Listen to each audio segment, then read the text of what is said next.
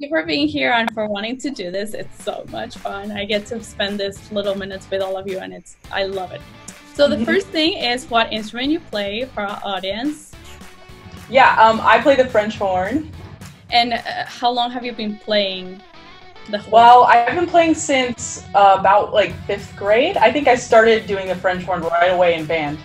Wow, that's good. Did you have like a natural inclination for the French horn? I'm just curious. Well, so the way that they did it was they had us try out some instruments as 4th graders. And there was this lady there who played the French horn. So of course she was looking to recruit people. But I actually chose as my 2 instruments, I chose the flute and the clarinet. And I could not get a sound out of either of them for the life of me. But then the lady was like, oh, try the French horn mouthpiece. And I ended up like being able to get out several notes, and she was impressed, and she's like, do that one.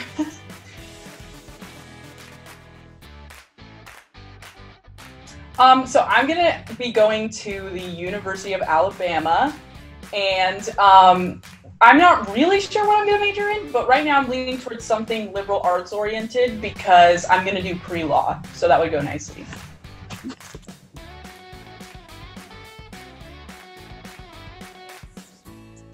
I think that what I'll miss the most is just those moments when like you really feel the music come alive and you really feel like you're making art. I've just never found anything like it, and it really makes me think of like at the retreat this year when we were in that giant barn, you know, and it was like pelting rain outside. And Casper was really, yeah, he was egging us on, and he was like, come on, you need to play together. Because we had so many people who were new to the symphony. And, you know, he was really egging us on. We all had to, like, give our all to that practice. And then at that performance, at the end of the retreat, I remember playing, and everyone was just really dialed in and in the moment.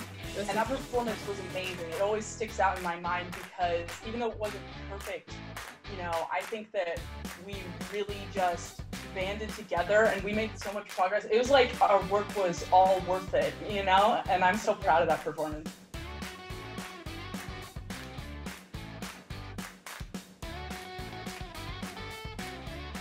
So for me, even just 2 years ago, I really felt like I was out of my league when I got to PYS.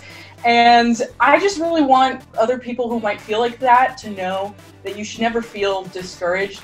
And you should instead like take inspiration in feeling out of your league, because that means that you have a lot to learn.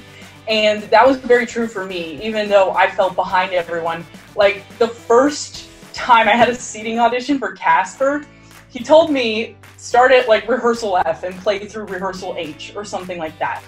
And I, in my audition frazzled mind, I had no idea what he was talking about. Like I could not figure out, I'd never been in a symphony before, rehearsal F. And so the entire audition he had to explain to me where the spots were until the very end when it clicked, and I felt so embarrassed. I was like, oh no, this is it. I'm never gonna get past this. But those types of moments are actually like so key. That's how you learn. And you know, anyone who you might feel like, oh, they've got everything under control, they've been there before where they didn't know what was going on. It's all about experience. So just get in there and like get that experience and learn from it, and it's great. Oh my gosh, so my favorite from Mr. Casper is whenever he gives you a really dramatic like cue. So he'll be going like, you know what I'm talking about?